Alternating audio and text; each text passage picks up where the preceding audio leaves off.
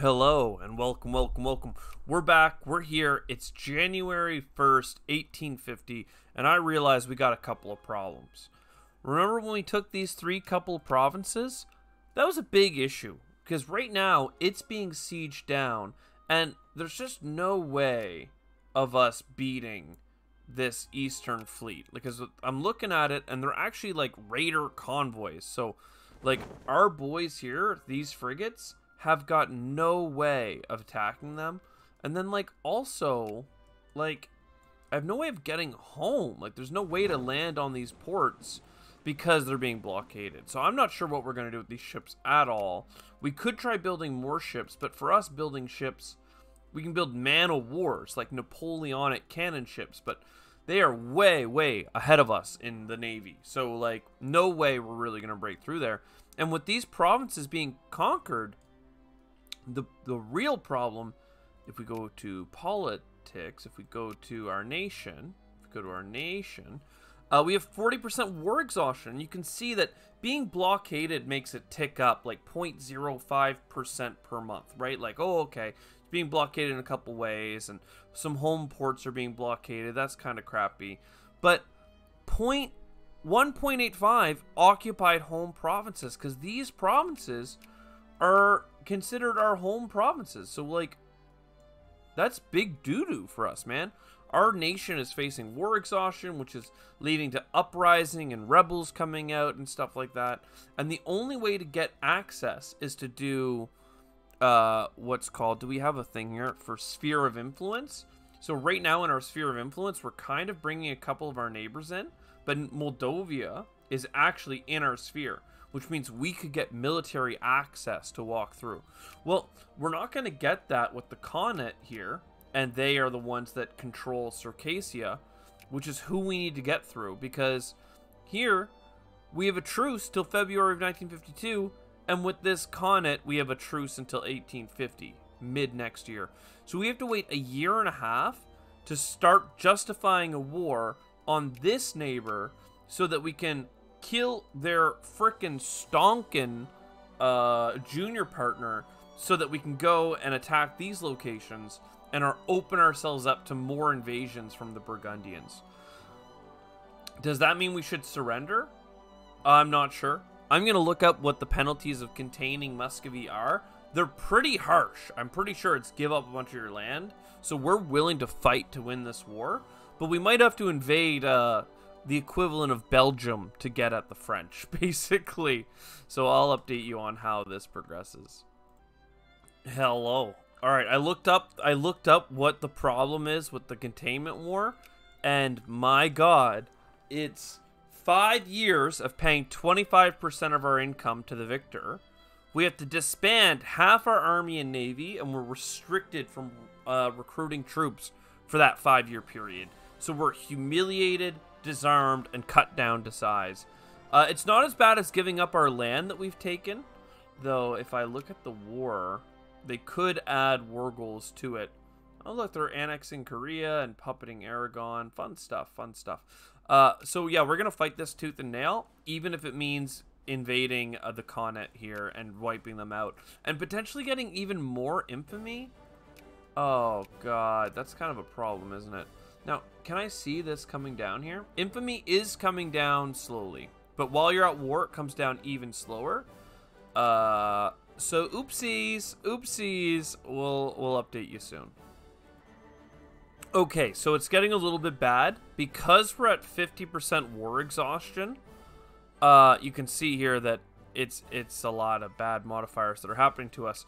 But basically, when they ask us for peace, every time we decline, we're going to gain more militancy, so local rebels, and more war exhaustion. So we're going to decline, but they're putting us in a very painful position until we can take stuff back. And even then, the war exhaustion is going to be pretty heavy. So we might accelerate our economy even harder by accepting their demands. But I don't want to. Also, we have a fleet of 1 ship over here. We were able to dock in our allies' port here. We could call them into the war, but I'm afraid that with their army where it is, they might not defend their port, and if they get landed on, they would siege that out. It's not hot. So let's just keep chilling and seeing what's happening, and I'll bring you up to speed once. I mean, we've only got into April, and we need to get to next August to then take half a year. You know what? You know what?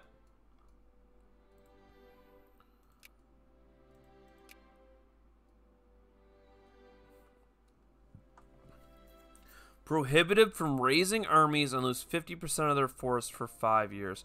Pay 25% of tax income for 5 years. And prestige is reduced by 31. That's half our prestige. Oh. Oh. Oh, no.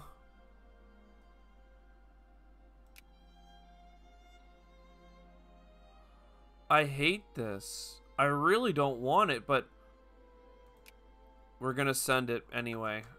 Unfortunate. Unfortunate. Unlucky. Unlucky. So that means that half of our army has been disbanded. There was a big army in this province and stuff. What does that do? And we're the 8th great power because we went from 8th best prestige in the world down to 36th. And our military went down. Oh my lordy, we were so proud. But how the great have fallen. And it's saying 8 there. We're actually at 7. It's a whole thing. But you know what? We're going to work. We're going to work it out. And what we're going to do now. I still have priority nearby, right? One sec. Neighbors. Yeah. We're going to keep expanding. We don't need our full army size to do bad things to our neighbors. So I'll call you in the next time. For now, we're back at peace, which is a positive.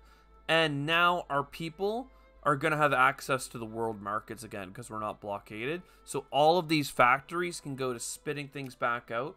And hopefully our economy can stop spiraling out of control. See how negative it was before? We still have to give 25% of our tax away.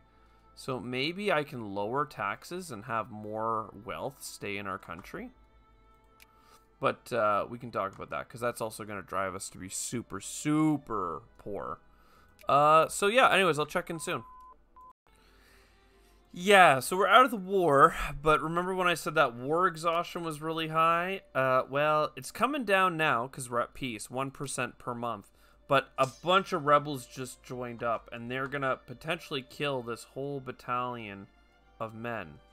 Ugh, or at least half of them. But they did win, and now we're sending in the army to absolutely crush the rebels because we don't care about their feelings. Yeah, we'll make people even more upset and make them work hard for us. So it looks like we're winning in a couple of ways. Let's add these armies up. One of these armies is looking like it's going to where the other one is. Oh, but they joined just in time to retreat. Send this army in. We'll send this army in as well. So we have a bunch of cannons and reserve troopers. So we're able to really obliterate their center here, you can see.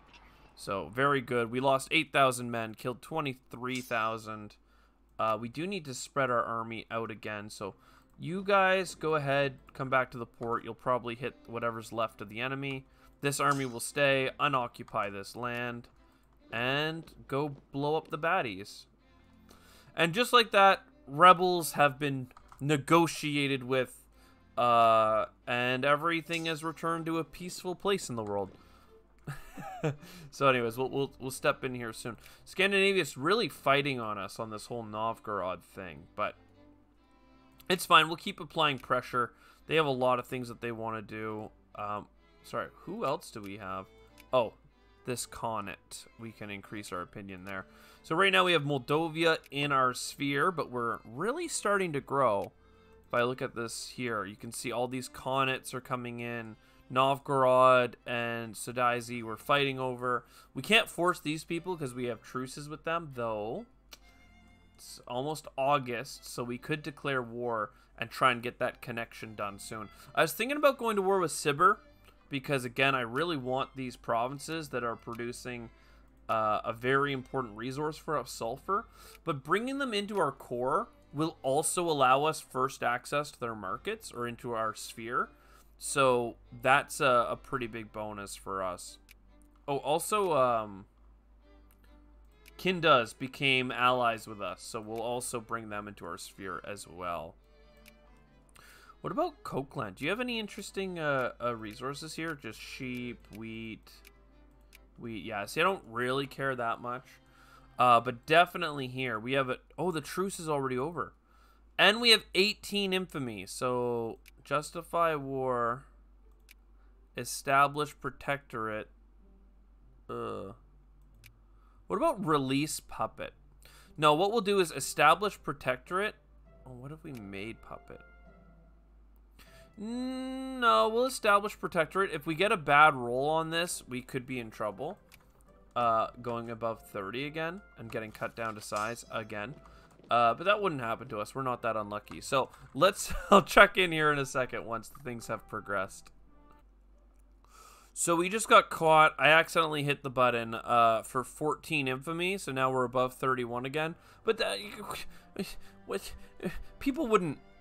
They won't declare war on me again. They won't cut us down to size again, would they? They wouldn't do that. I don't think they would. No. So I think I'm gonna have to load a save. Oopsie. But basically the Polish-Lithuanian Commonwealth, immediately after stopping that clip, basically, you can see it's been less than a month, I think, declared war on us. And, well, you know what? Oh, crap.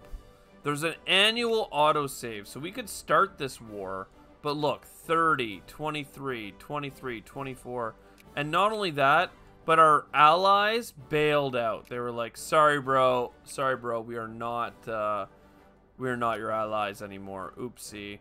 So, and the claim that we just made on this land is now basically null and void because we're going to be busy fighting a war. So, no, I'm going to load a save. I did the thing.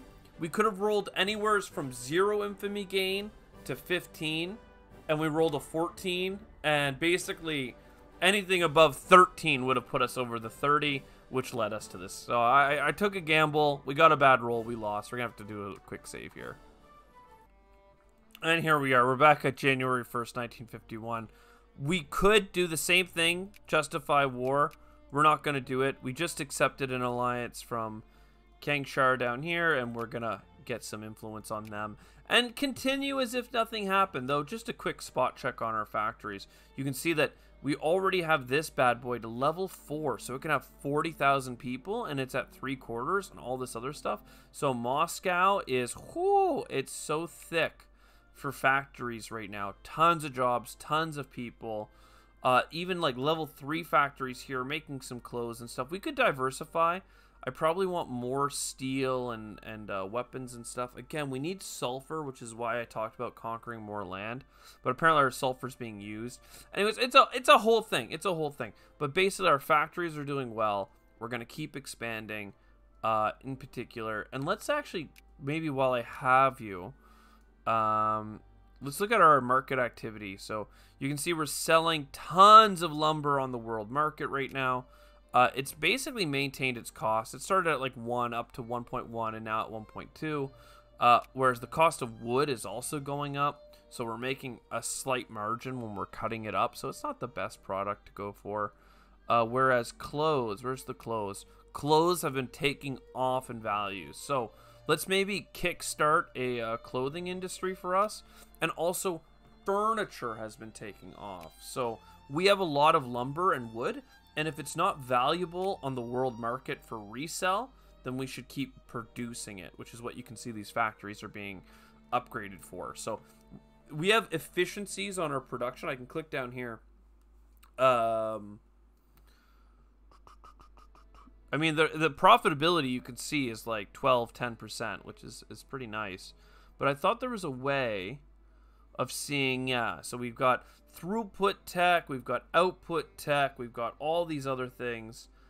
Child labor is legal, so plus 10%. But look at that, war exhaustion, minus 42%. So as our war exhaustion comes down, our country is going to get much better. And we get average infrastructure in the state, 16% bonus, and 25% bonus because we have a sawmill. The very bottom item there, 25% because we have a sawmill. If we go to the sawmill, we can see that it's getting a 25% because we're producing wood in the state. So perhaps here where we have a clothes factory, right, if we had a textile mill, this would be stronger. So let's go ahead, and even though our economy is a little bit crap right now, you can see the big negative, we'll get a textile mill coming in,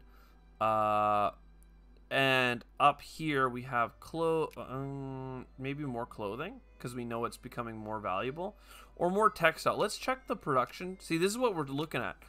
Fabric is increasing in value, so let's produce some of that as well. But instead of doing it in our capital province, you can only have 8 factories, so I kind of like the idea of holding off. Like, this would benefit from a manufacturing. See, I'm just getting all thought up. I'm like, manufacturing here. Down where we're building the ammo, we want to build explosives. And then somewhere else where we have lots of people. I think we have lots of people in Tambov, so there's a better workforce that we can move over. We want another textile mill. Textile mill's kind of painful for us because we don't have cotton or dyes. So maybe we'll start with the clothing factory and backfill once we have a chance. But yeah, lots of great productions. Yo, Carson building some fertilizer. Somebody's building us some cement. Lots of good stuff. Though we need more maintenance goods. We need iron and machine parts. So we need to fix these factories. Anyways, that's enough production and trade discussion. Let's make sure the Commonwealth keeps liking us, because right now we have a very negative relationship with them, and I think it's because we have cores on their province, so they know that we want to invade them to get our land back, which we will do, but we need friends first, and we also need to lower our infamy, and we need to connect this freaking land, man. Oh baby, we need to connect this land. All right, I'll talk to you soon. Okay, so remember how last time we had a rebellion over here? This time, the rebellion kind of sprung up in a different spot. So we gotta go bust up some rebels here. And don't worry about it. Actually, let's just do this on high speed. Our armies will march over, make quick work of the enemy. Because this time they don't have as tall a stack. Just hopefully they don't also rebel in the previous spot. You can see all these armies here. We're losing like 200 people just because we have such dominant position over them. What is this? Alliance offer.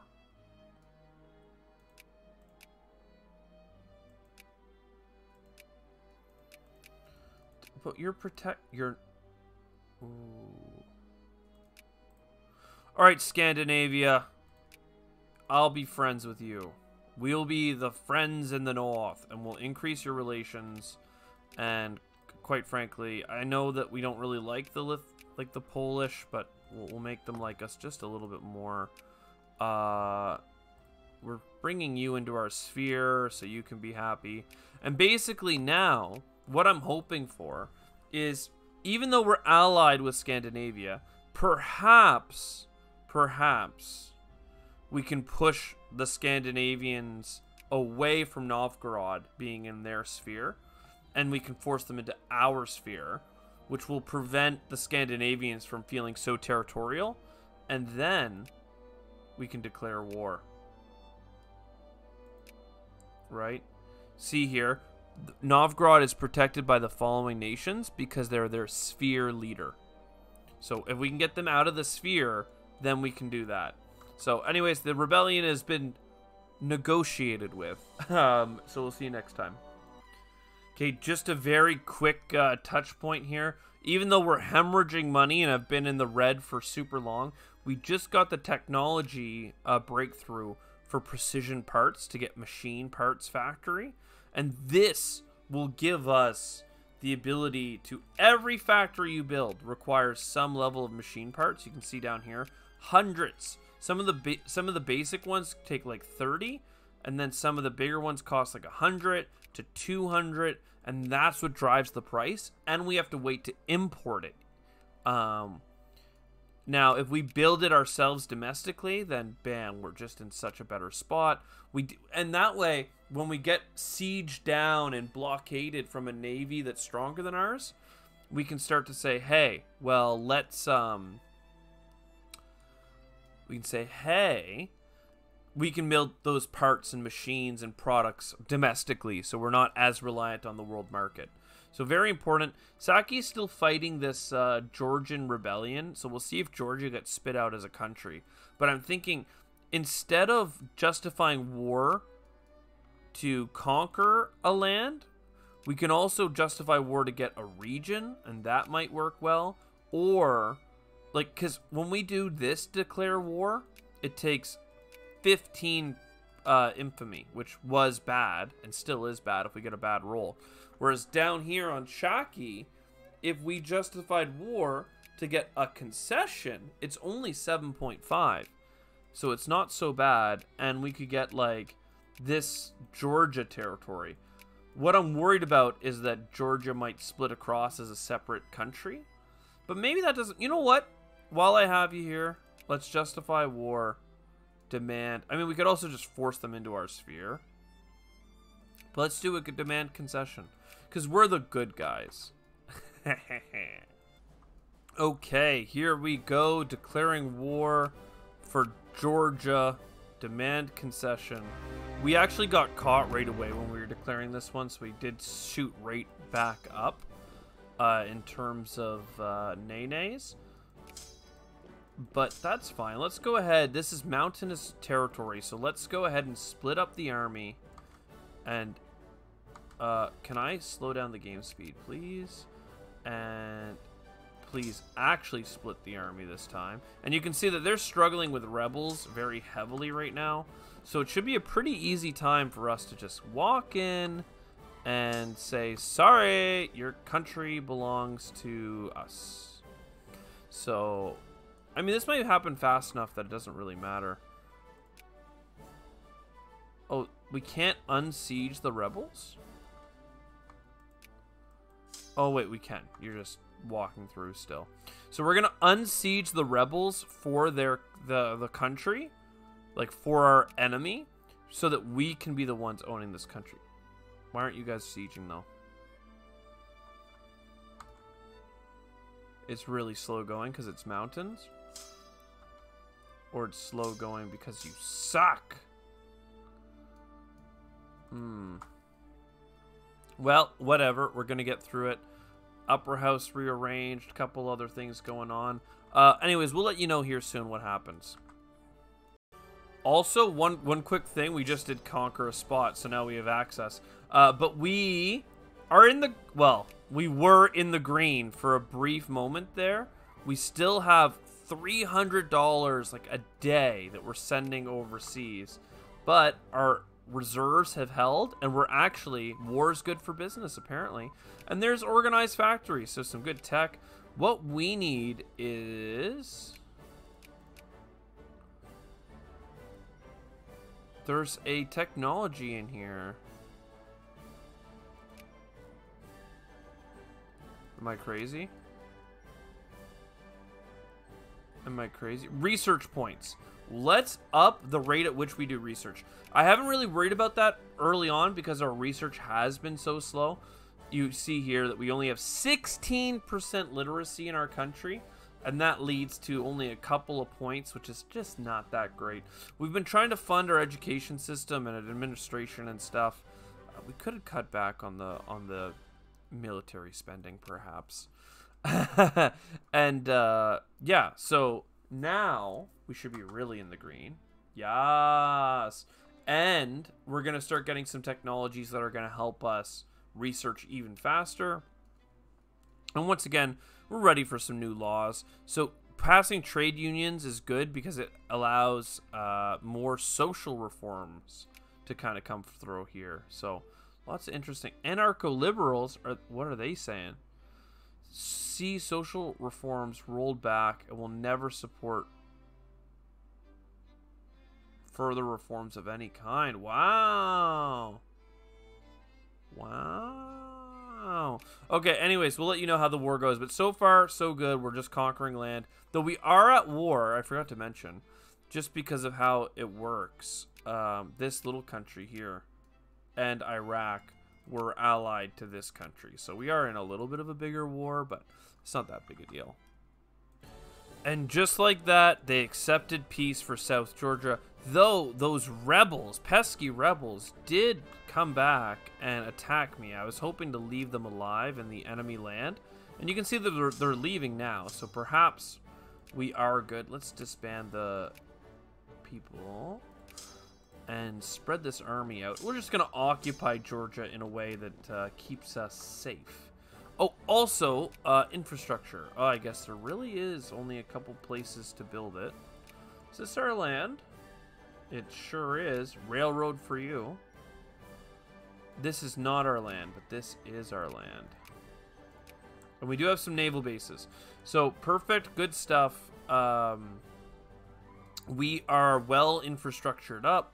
We do want to conquer this spot in between, but let's let our infamy tick down as well as our war exhaustion. We want to maintain our position as the 8th great power, because the benefits of having a sphere of influence, which you can see is starting to build up, is really nice. But a lot of things are happening. Right now, there's a confederation war happening between, let's see, show wars.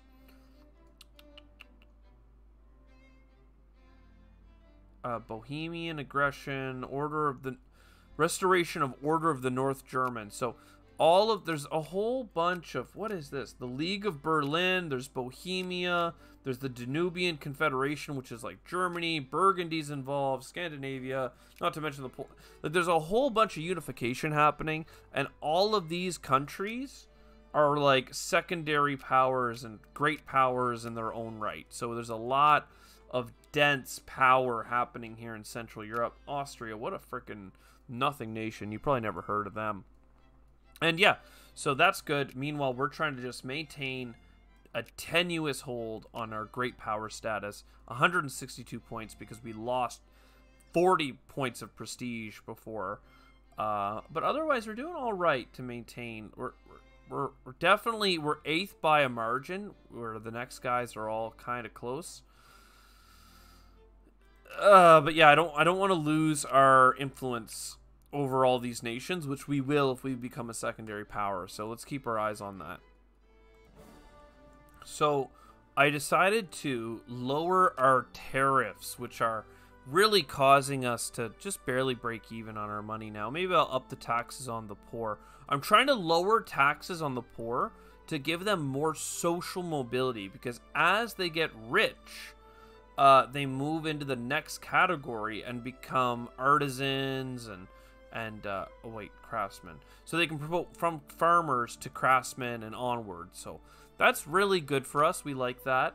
But another thing I was looking at is we want Novgorod in our sphere to get it out of our ally Scandinavia sphere. And one thing we can do for that is invest in their country. So let's make them stronger. Excuse me, I can't hit the thing. Go to diplomacy. I'm pretty sure there's a way to invest in their country. And, oh yeah, right in here. So we can build railroads in their country to give a financial incentive for them to like us. And because we plan on conquering it anyway, let's start by doing this and seeing now in here our money that we've invested in there. Thousands and thousands of dollars, right? Very, very good. 22,000. And we'll keep doing it, man, if we have to. I'm also doing it on the land that we have cores on, because I'm thinking that's the most likely to go to us first. Whereas this is their industrial heartland. We're not gonna help them with that area, not just yet, at least. Is this a little bit all messed up? My thing is all funky now.